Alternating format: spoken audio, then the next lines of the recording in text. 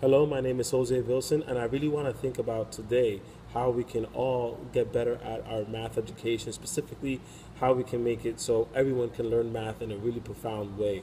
And so, when I think about my own education, I do remember how I used to get A's in pretty much everything I did when it came to mathematics.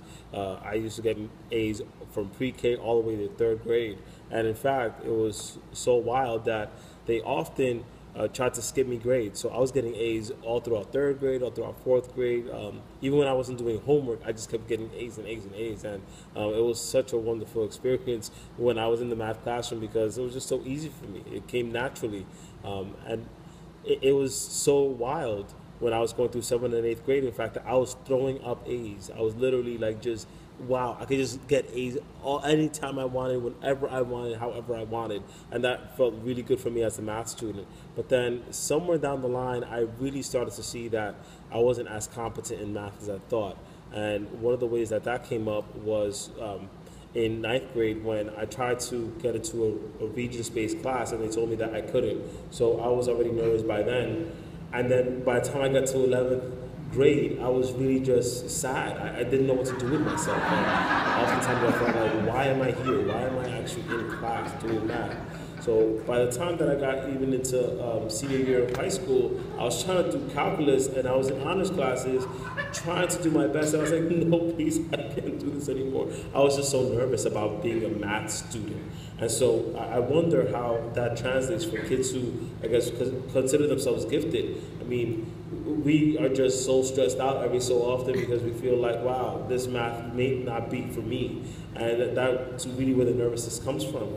And lo and behold, I became a teacher of mathematics. It was kind of a weird thing for me to fess up to because I kind of felt nervous at the end there, but one of the few things I do know about is how to teach math better and how specifically to make myself a better teacher for all students. So when I think about myself in the math classroom, I'm always trying to give them the best because you really don't know the gifts that they possess. As a matter of fact, most of us really don't consider the gifts that they have currently.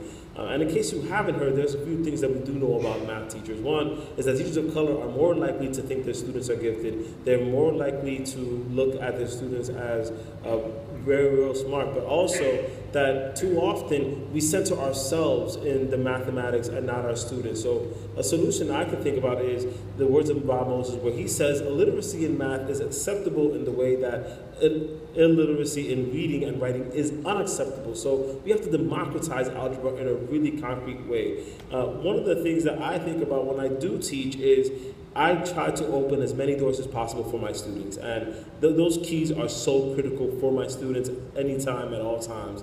They need to be able to get into these doors that are often closed to them.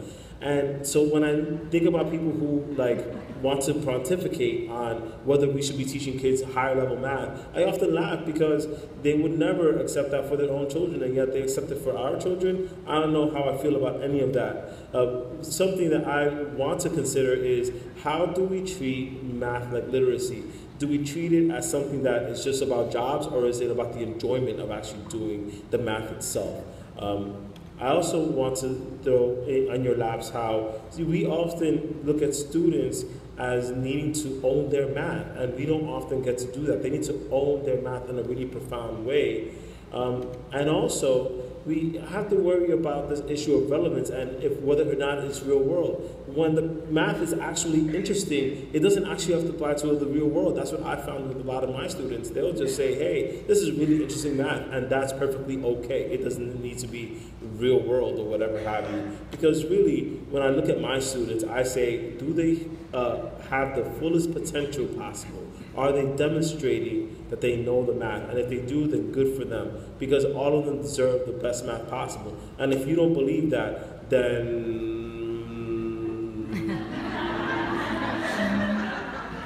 anyway, thank you.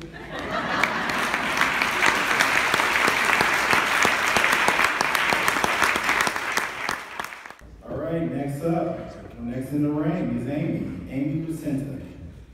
Amy currently works as a secondary mathematics clinical teacher educator for the Boston Teacher Residency Program.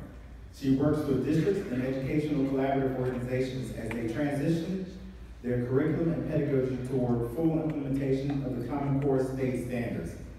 Amy is a previous middle school and high school teacher and has served as an elementary math coach, aligning and writing district curriculum, designing and delivering district-based professional development, as well as job-embedded individualized coaching. She is co-authoring a forthcoming book to be published by Heinemann, Routines for Reasoning, Fostering the Mathematical Practices in All Students. Ladies and gentlemen, I give to you Amy. The math practices, are they an essential goal for all students, or are they a critical support for struggling learners? That's the question we're going to explore together in the next 4 minutes and 45 seconds. Our goal is to develop the math practices in all students, and that may be an uphill climb for some of our students. In fact, it may be a steep uphill climb for some of our students.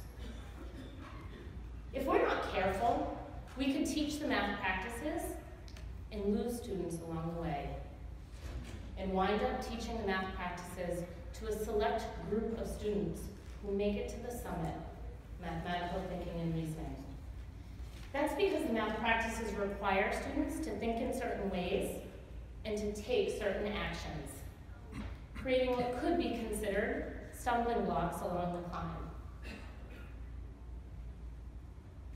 The math practices require that students work within contexts, and that could be challenging for kids, particularly for struggling readers who are working to comprehend the problem context.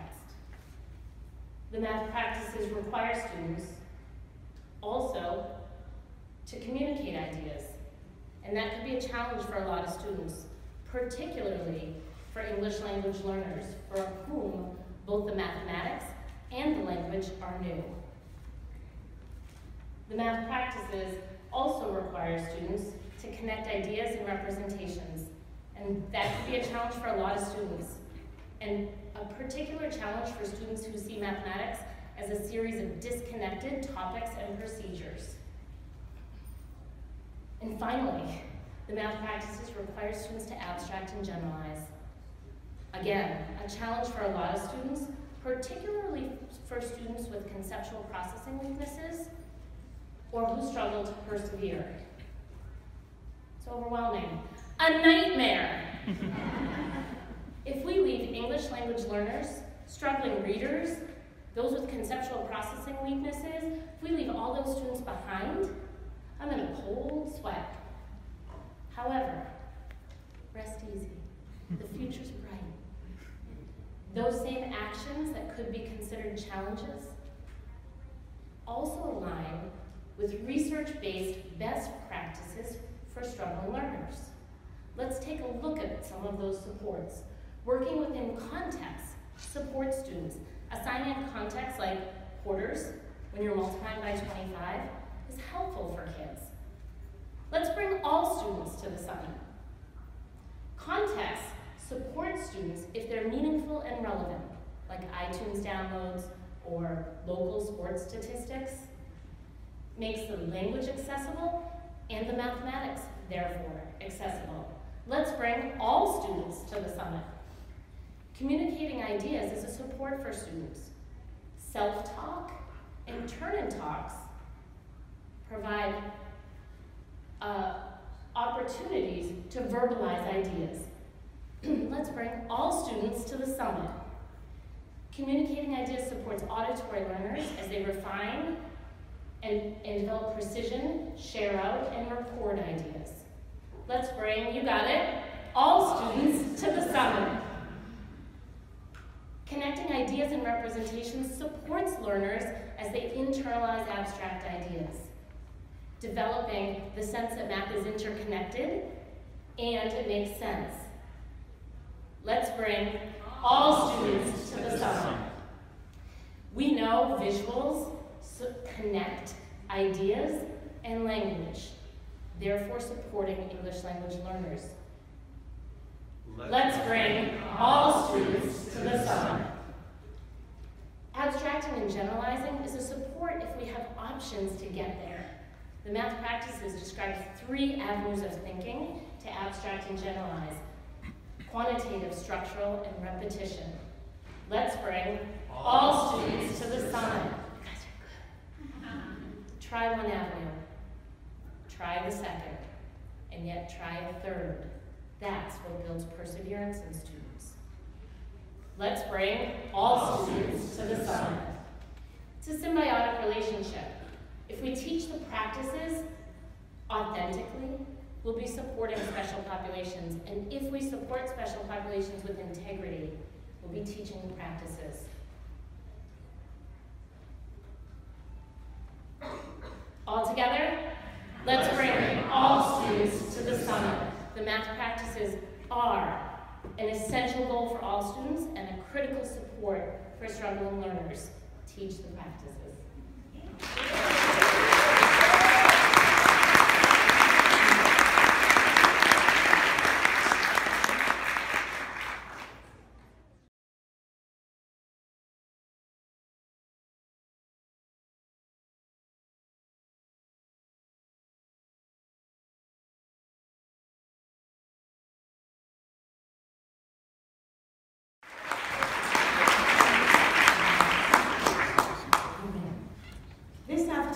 I am going to talk to you about a topic that I'm really, really passionate about.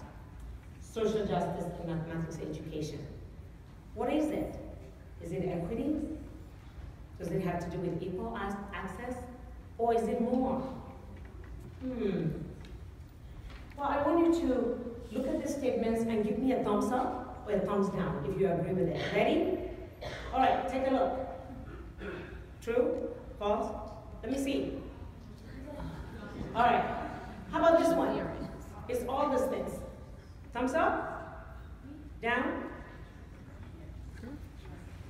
All right. Here's another one. What do you think? Thumbs up? Down? I hope you're having enough time to read it. All right, take a look at this one. So, all of those statements come from our new social justice position statement, position paper that we all got. So, what does it mean? So what? What does it mean in the mathematics classroom?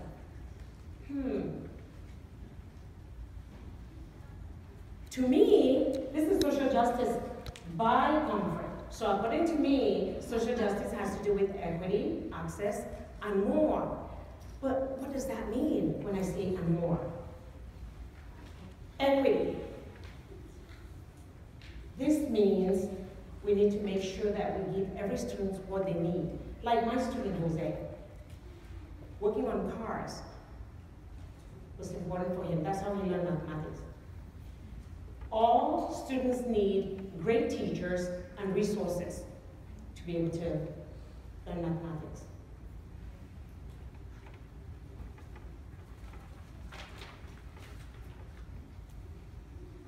Equal access. All students need tasks that would allow for them to engage in social justice related issues, such as the ones in those balls. Here's a test. It's a Joe Boller non-approved kind of a test. You ready? Project-based learning, when students select a project that is relevant and meaningful to them. Is it equity? Is it equal access? Or is it more? How about this one? What do you think? Okay, I want to hear it. How about this one? Okay, I hear equal access. Is that it? Anybody have any other opinion? How about this one? Take a look.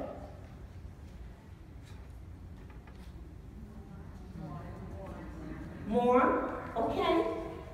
I hear people say more. How about that one?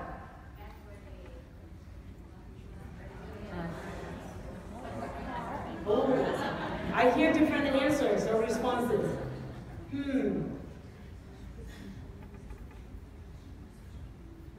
How about that one?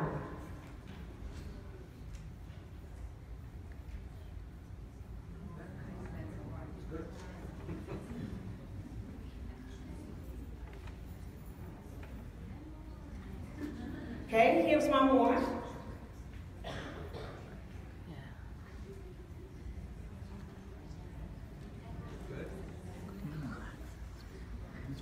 All right. Okay, so those were my 3 lenses. Those were all about social justice. What are your lenses? What is your understanding of social justice?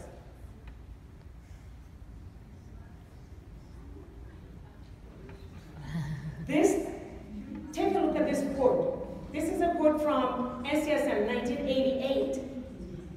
Check out the title. This work has been important for a very long time.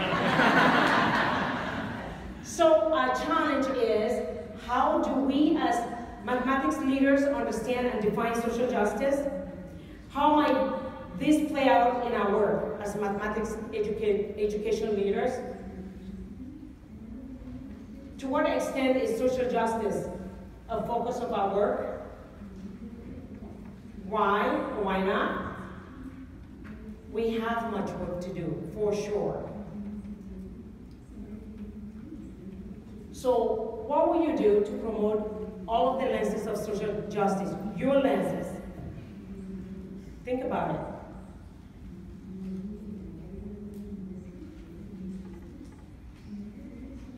Thank you.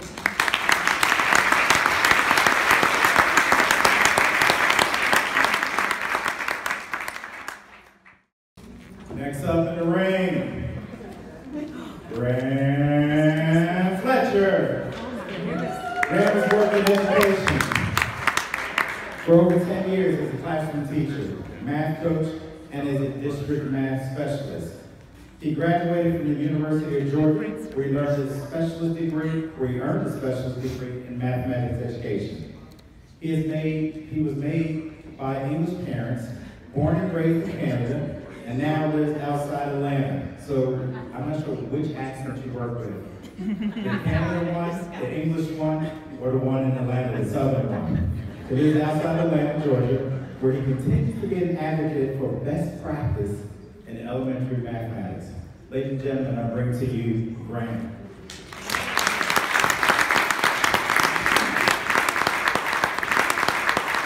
All right, I think I'm ready to go now.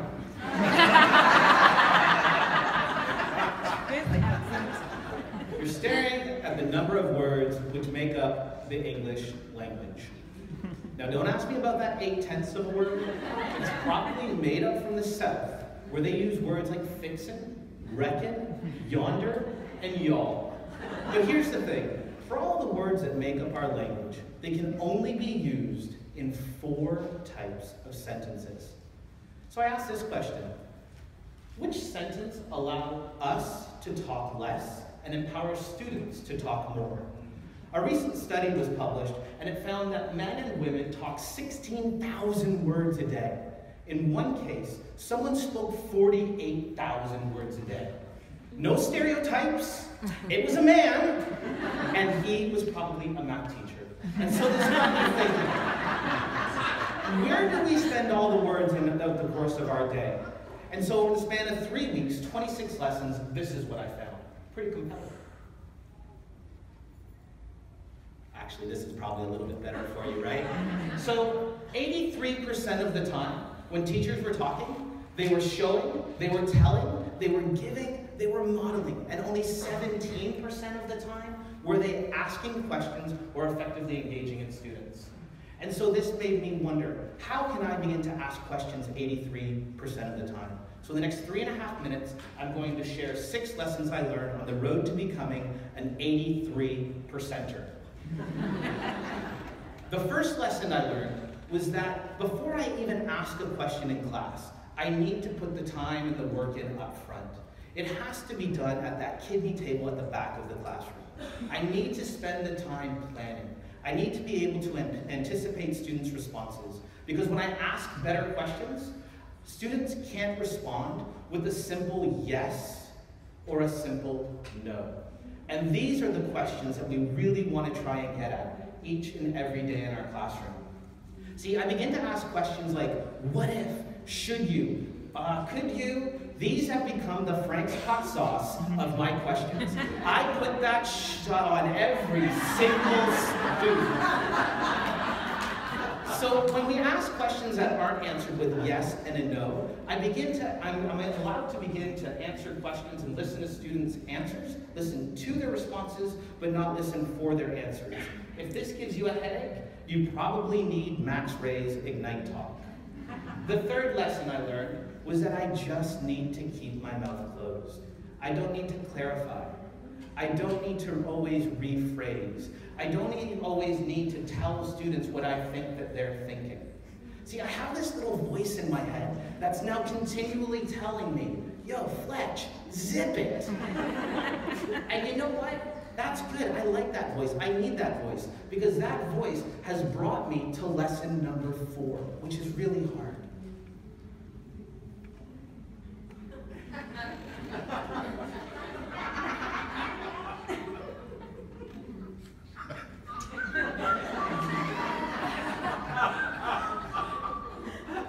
You're right. That is so painful. But you know what that pain that we endure in class, you know what that tells students? It tells students that we believe in them. It tells them that, hey, what you have to say is far more important than anything that I could ever say. When you stand in a classroom, where do you stand? Do you stand at the front of the class? Do you stand at the back of the class? Is it looking at the boogers on the bottom of the kidney table in a kindergarten classroom? These are things. Because what I found is where I stand in the classroom predicts a lot about the types of questions I ask my students. When I ask questions from the front of the class, they're far less effective than when I ask them around students and when I'm sat by them on a knee next to their desk. See, when I'm next to students, I'm able to talk a heck of a lot less, and I'm able to listen a heck of a lot more. And in math class, we need to get our students talking more, and we need to do a better job listening more. So this brings me to my 6th and final lesson that I learned on this journey of mine. All I've done is begin to ask questions whenever possible. I try not to ask those other 3 types of sentences. Because when I ask questions, I found that I'm talking less. And when I talk less, students actually listen more. Mind-blowing for me. It really, truly was. So I challenge you, as you walk out here and back to your districts next week, choose your words, choose your sentences carefully. Otherwise, you could end up sounding like the teacher, Miss Donovan. And if you don't know who Miss Donovan is, just ask Charlie Brown.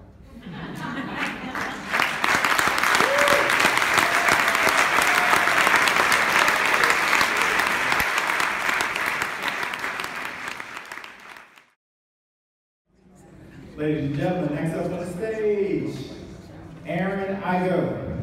As when I go to that place that's upstairs where you get the refreshments. Aaron has been working in Colonial School District for the past 9 years. She taught 6th grade math and science for 5 years, transitioned to be the building math coach for 2 years, and for the past 2 years, she has been a district instructional coach. She has been happily married for 8 years and has 2 beautiful red-headed girls. Me too. Ladies and gentlemen, I give to you Aaron.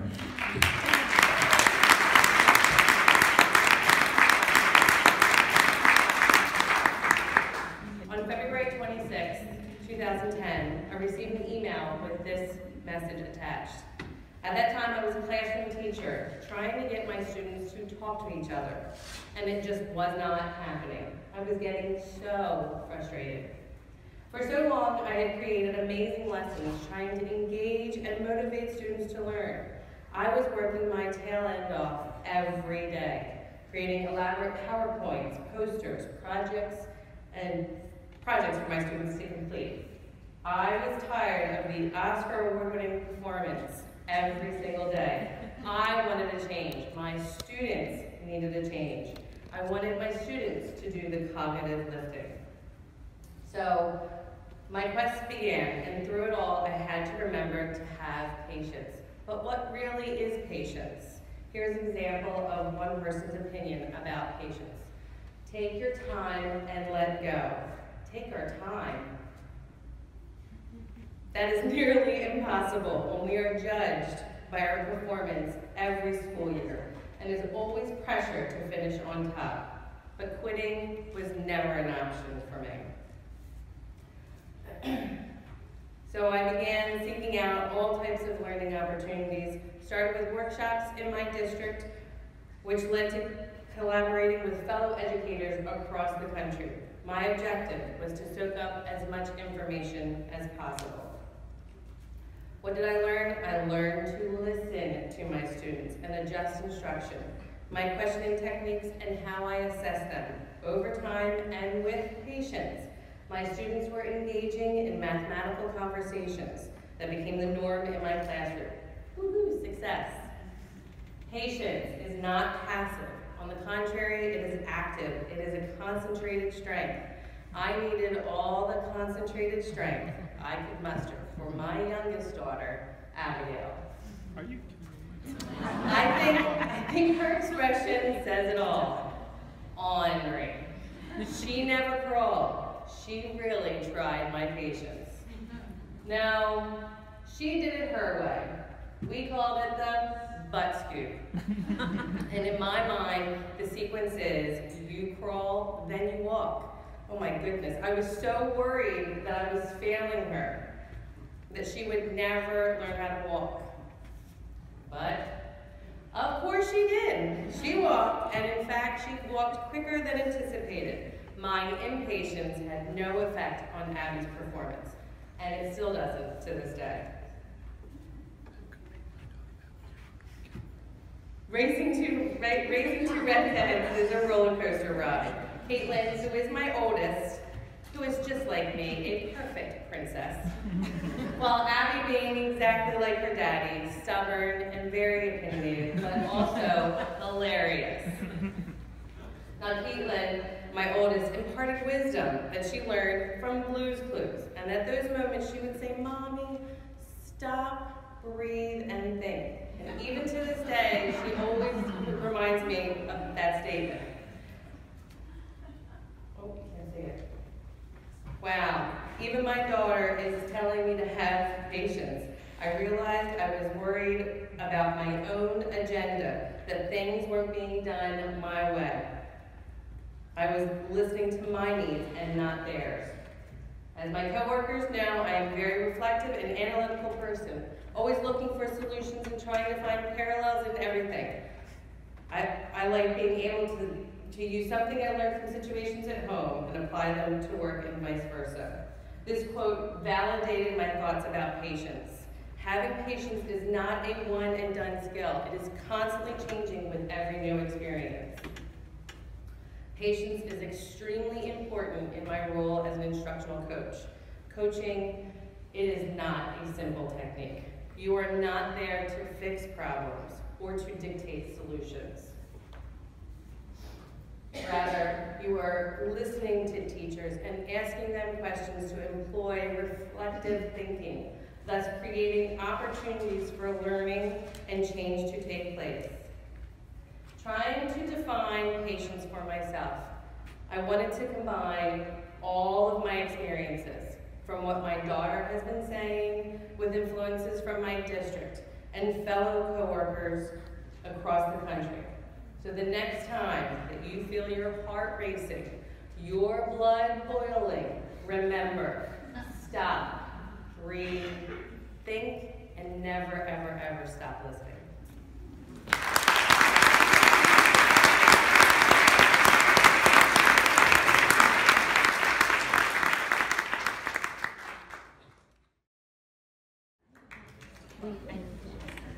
Ladies and gentlemen, next up is Dan Harper. Dan is the founder and executive director of Bridge to Enter Advanced Mathematics, a project of the Art of Problem Solving Foundation that works to help underdeserved students find a realistic pathway to become scientists, mathematicians, engineers, and programmers. Previously, he co-founded Learning Unlimited, which helps college students nationwide run educational outreach programs on their college campuses. He is the chairman of the board for Canada USA Math Camp. He has an undergraduate degree in math from MIT, a master's degree in mathematics and teaching mathematics from the University of Illinois. Ladies and gentlemen, I bring to you Dan.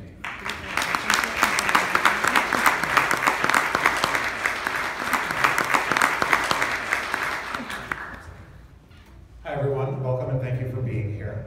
I want to talk about a very specific problem, which is this. Low-income students are about half as likely to graduate college with a STEM degree as are middle-class and more affluent students. And this is a problem that doesn't even fully take into account the situation because that stat doesn't distinguish between associate's degrees and bachelor's degrees. It doesn't look at the quality of the institution that the students went to. It doesn't look at the difference between a nursing degree and someone going to med school. And the thing is that low-income students and Black and Latino students are just as likely to want to pursue STEM, but somehow we aren't giving them the preparation to be successful when they get to the college level. And the mathematics they encounter is stopping them somewhere. So I want to look at this. We usually look at this through the lens of test scores or something like that, but I want to look at it through a different lens. We're going to look at the slides from the Gateway Physics major course at the University of Michigan, a freshman course. And I want you to think about what kind of knowledge a student needs to understand these slides. So for example, this is just like, from the professor's perspective, a fuzzy intro slide, but half the class is going to recognize a particle accelerator. Half of the class isn't, and is just going to see some random picture there. But already there's a difference being formed.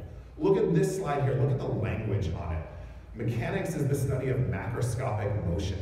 Kinematics, dynamics, look at the way that's structured. If students don't have experience interpreting that kind of language, that very sophisticated language, that's going to be really hard. This is a homework problem from a freshman year calculus class. Look at how involved, don't try to read it. Look at how involved it is. It talks about GPS systems too. If students don't have experience navigating questions of that difficulty and complexity, again, a huge difference. Most of us think of education as a line. You go to elementary school, you go to middle school, you go to high school, and then you go to college. But for students who are very successful in STEM degrees, that's not actually how it is. For them, they do robotics contests, they do independent research and reading, and they go to advanced study summer programs, and they do all of these things that prepares them for another level of thinking. And I want you to imagine being a student from a low-income community who doesn't have this kind of background, goes to colleges in the same classes, and has to get a grade in that class. There's a big difference between college ready, doing well in your high school classes, and STEM college ready. And we need to think about how we can redesign the system so that all of our students can be exposed to this ecosystem of opportunities so that they can enter into a STEM college ready level, so that they can be ready to think on the level that college requires. And we want the students who love it to be able to go there, basically. So I want to tell you that this is possible. This is happening in a few programs around the country. Our program works with the lowest income middle schools in New York City. We have 36 partner schools. The students come to us for the summer, and they're studying number theory, combinatorics, graph theory, incidence geometry. This is in 7th grade. Programming, astrophysics, and then we work with the students to transition them to that ecosystem, to other programs for advanced study, because that's what's going to prepare them to go into STEM and to be really successful there. So, taking a step back, I want to think about 4 action items you can take back to think about how to help your students be STEM college ready, how to help them be ready for what happens when they get to college. The first thing I want to tell you is just help them pursue their passions. Help them go beyond. Help them find YouTube videos about what they're interested in, apply to summer programs, do their own reading or science fair projects or anything, because they love it and that will prepare them. Rise above minimum benchmarks. Assessment right now is all about minimum benchmarks. That's not what it should be. It should be about helping each student find the most challenge that they can find. Encourage your students to go beyond and to find that challenge and to push themselves. They'll like it more. Connect them with other opportunities. These programs out there, many of them have scholarships, many of them are free. They're in all different communities. They're engineers and professors who want to give back. Find them these opportunities to connect and go beyond when the fixed curriculum can't do that for them. And finally, create a community. It matters so much to know that there are others like them, others out there like you who love this stuff. Make a math club, make a robotics team, make a place in the school where they can find each other and get them out there, help them go beyond. Because we've all had that student who's ready for more, and we're like, they'll be fine. But the truth is that when they get to college, they'll need to have done more, and you want to push them to do that. I want to invite you to get in touch with me if you want to talk about this further. I'm happy to provide more ideas if I have sparked an interest in you. Thank you very much.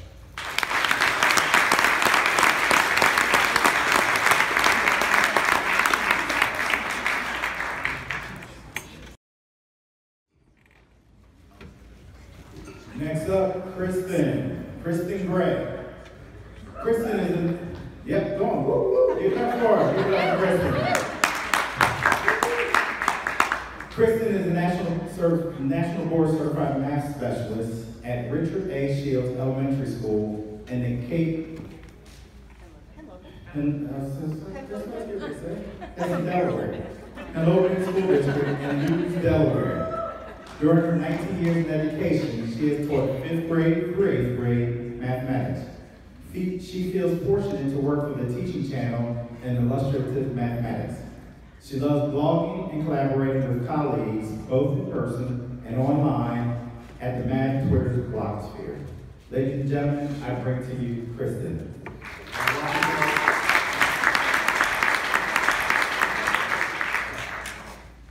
As teachers, coaches, principals, educators, we all know that there are structures and routines that help our students feel safe learning in our classrooms, where they're willing to take risks and make mistakes because they understand it's all part of the learning process. We develop classroom norms together. We do number talks to promote mathematical discourse, and of course we have them reflect in math journals to get a closer glimpse into what they're thinking. We create a culture of learning. We promote collaboration and design tasks that promote productive struggle. And while students are struggling and learning, we're listening and paying attention to everything they're saying and doing because we're invested in this culture. We are invested in their struggle. And scribbled out? That was just a mistake. I know, I'm interested in this mistake. It was supposed to be a 20, but I told Katie there aren't 20 on that plate. Are we as invested in our teachers as learners? Do we create a culture of learning for teachers in our schools? Do they feel safe to make mistakes? Do they collaborate and learn with one another?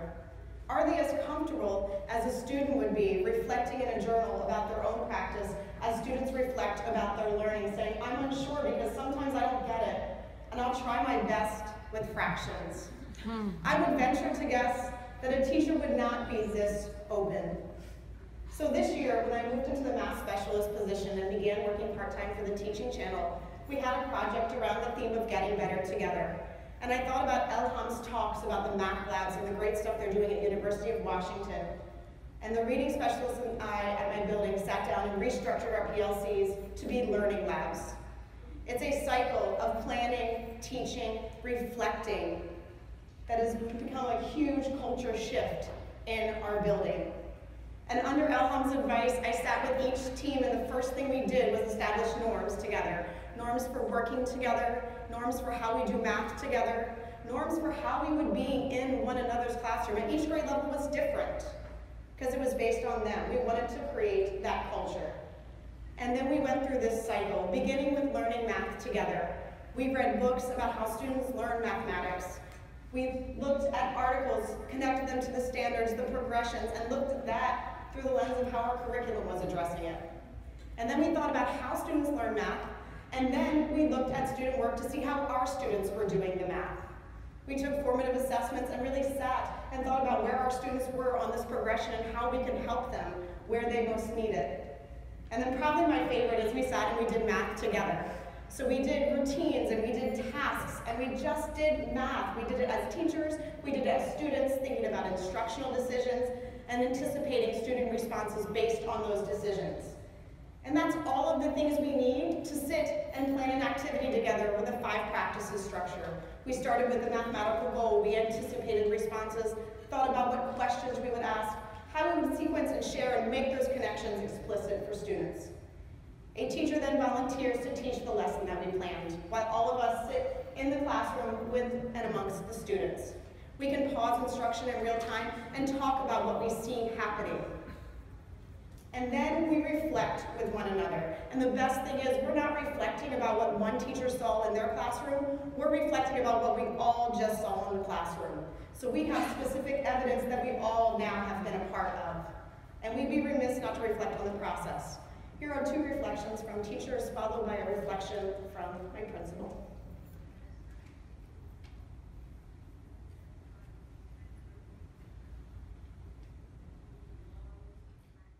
Before, when we had PLCs and be kind of in the back or maybe not involved, this is the most involved and the most excited I've seen teachers. I think it's the most relevant piece of learning that we've done.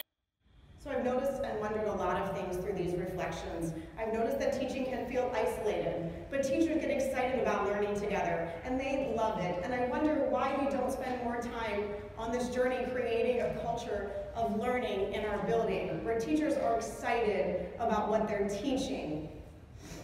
You didn't make it feel like when you were coming in or when someone else was coming in that it was something we needed to improve upon. It was a journey we were taking together.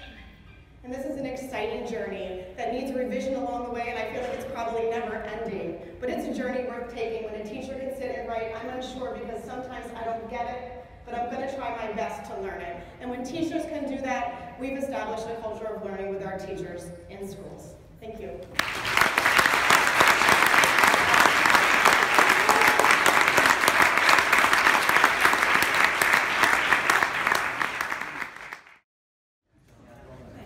Ladies and gentlemen, coming to the stage, R.J. Kelso.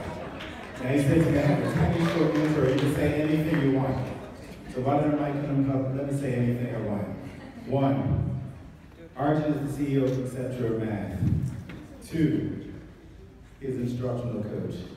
And 3, I thank him greatly for the work that he's done in the co-development and as a co-developer to help develop the NCSM PLC Professional Learning App. So, ladies and gentlemen, I bring to you R.J. Thank you, John.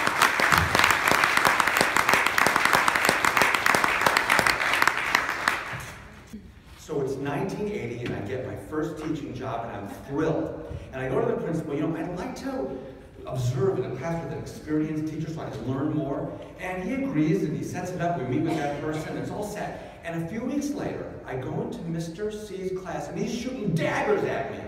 You spying on me? Well, we met in Dr. L's office. This is the day. Yeah, well, that was in his office. That's not how we roll here.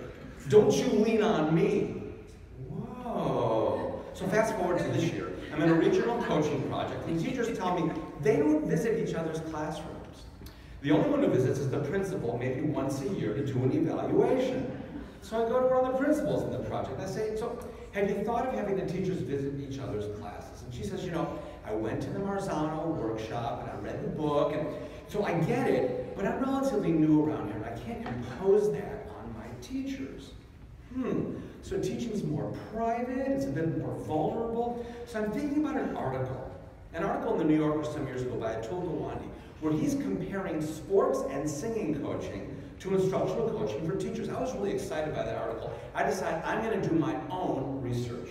So I start with a basketball coach.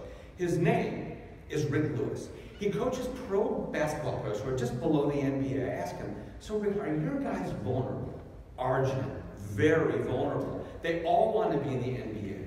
They're not making a lot of money. My main job is to nurture them really out. He gives an example. We're down 18 points in the championship game. We've got to switch to a zone defense. And we use agreed upon strategies. That's how I nurture them. And we win the championship. In fact, he says they win the championship every year, which is why people like Steph Curry, the best player on the best team in the world in this building right now, why he plays with Rick's team in the summers to hone his skills. Agreed upon strategy. In fact, Rick tells me about a young guy Rick was coaching. His name is Chris DeMarco. Now, here's the deal. Chris realized he wouldn't be an NBA star, so he goes into business and he learns video editing skills, and he volunteers his time with the Warriors. He wants to help. Then, he gets a paying gig as a coach for the Warriors. He actually works in this building, And he's got a championship ring. How? Because he gives actionable feedback to the athletes that helps them to improve their practice. So my research goes on now to singing, and I visit with Katie Gathorn. Katie Gathorn is a wonderful singing coach. She and her colleagues coach singers at all different levels. And I asked Katie, so are singers vulnerable? She says, Arjun, so many singers have self-doubt. She reminds me of her colleague Seth Riggs. She says, when Seth coaches Barbra Streisand, Barbra is famous for her stage fright. Michael Jackson used to call Seth as many as 4 times a day when he was on the road. And then Katie talks about her own clients. She talks about the people she coaches. She says, like, for instance, there's a band called the Stone Foxes. He had a vocal polyp. Death Angel, the guy blew out his vocal cords before the Japanese tour. So what does Katie do? She shares agreed upon techniques with them, and I know some of them because I know Katie, she's my coach. So we're gonna do a Rolling Stones song, you're gonna clap, I'm gonna bubble.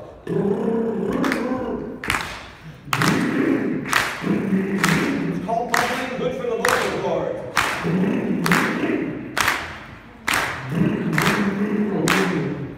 So, I asked myself, what's the difference between the basketball and the singing and the teaching? And the biggest difference is that teaching is more private. But you know, I realize we can help each other by being more public. That's the big thing. Make the practice more public. Now listen, we gotta be sensitive and respectful. Teaching has been maligned for years. So we have to band together as educators and really help one another in our public practice. And we can do it. And here's why we can do it. Because we agree on the standards, on the strategies.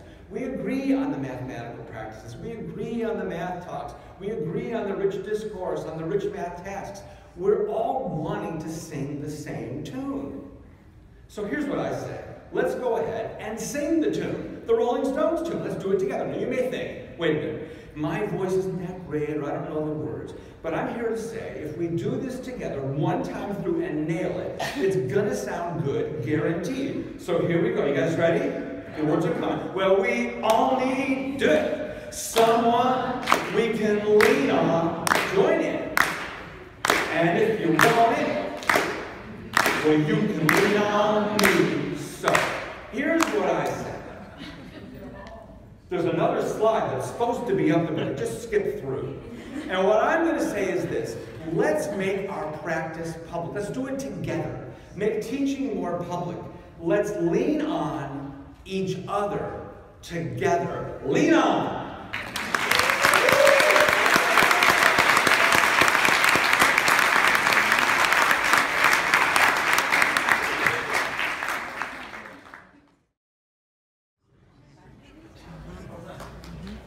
And in round 10, stepping into the ring, up on the stage, getting mic'd up, April Goodman Orcutt.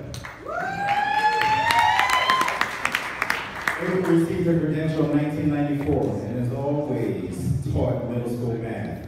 The last couple of years, she has also taught a leadership class and has been involved with student government for several years. She is currently teaching at her former middle school and loves it. April has also been involved in math leadership by holding a few different positions with the California Mathematics Council, Vice President and President for North and Treasurer for State. She has 1 teenage son, 2 furry children, and 1 extremely patient and tolerant husband. Give it up for the husbands. Ladies and gentlemen, I bring to you April.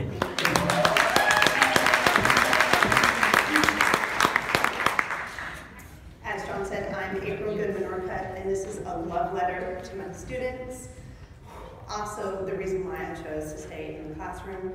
Kleenex might be needed. There's a box there, there's a box there. You need one, just wave your hand. You got some there, I got some here, we're all set. Here we go.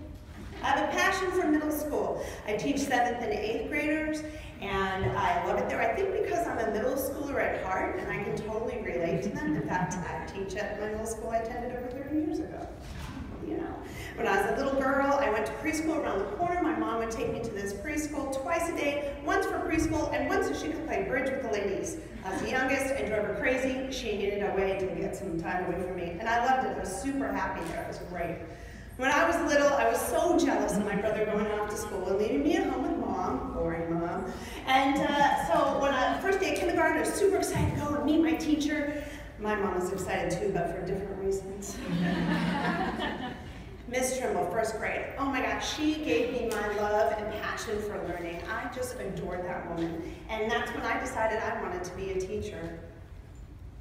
Wanted to do it forever, and here I still am. I've had some amazing teachers in my educational career. Here's one of them, whom I've seen him earlier this week, Dr. Randy Charles. I took every class I could from him at San Jose State, and he ignited my passion for mathematics. And I try to pass that passion on to my students still to this day.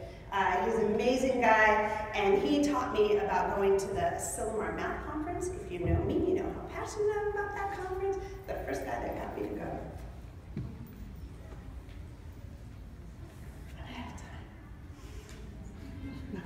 Got my first teaching job, so excited to decorate my classroom and plan and meet my new students. I was over the moon over this.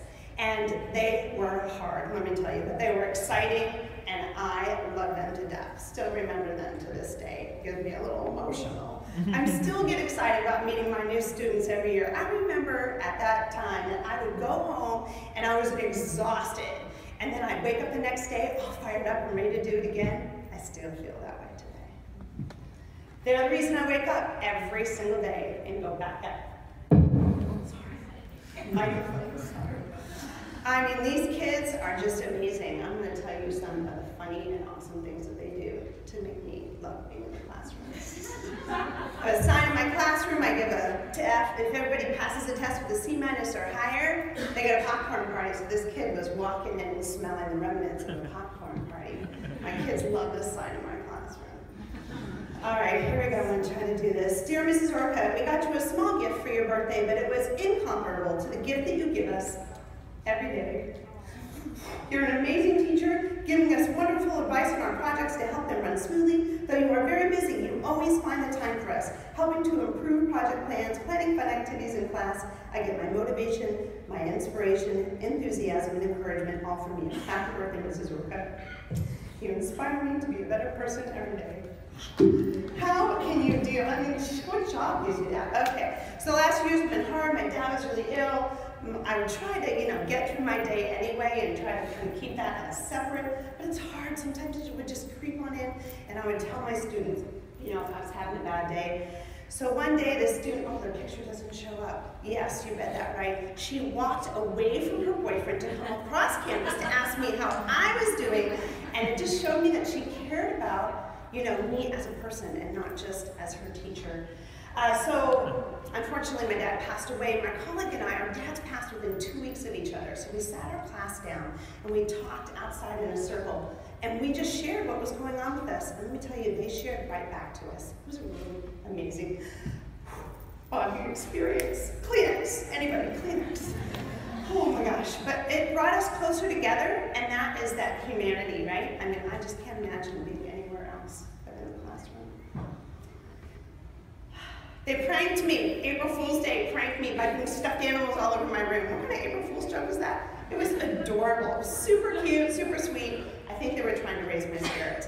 Then a few days later was my birthday, and I got hand-rolled sushi. They know they don't like it, that I don't like to eat some of that stuff that they eat. Anyway, that was sparkling cider on that screen too. Anyway, in the classroom, I have managed to find all these amazing opportunities to be a leader and stay in the classroom. It is possible. That is for sure. I also get to dress up like a superhero. I get to hurl egg projects off the top of the roof, and I get to wear my jammies to work. It's the best place. I never want to leave it. I'm there forever. Thank you so much.